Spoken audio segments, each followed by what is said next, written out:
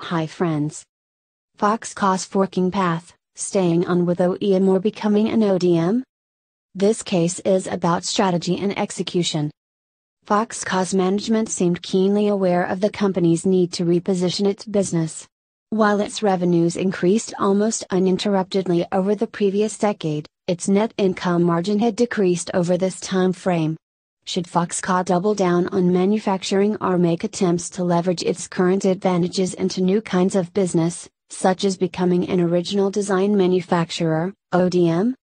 Get your FOXCONN's Forking Path, staying on with OEM or becoming an ODM? Case Solution at thecasesolutions.com. Thecasesolutions.com is the #1 destination for getting the case studies analyzed. Thanks for